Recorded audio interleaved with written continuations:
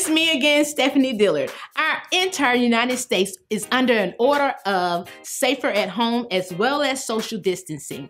If you're like me, before this, I was saying I don't have time to complete the book, start the business, or accomplish that goal. Well, we have time now. The time is now for you and me to write the vision and make it plain. Because guess what? Trouble doesn't last always.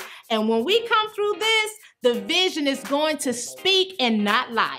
That's if you've been working on it right now. God is going to give us joy for the vision and to accomplish every goal and desire He's placed within our hearts. So let's get to work. And remember, trouble will not last always. Be blessed.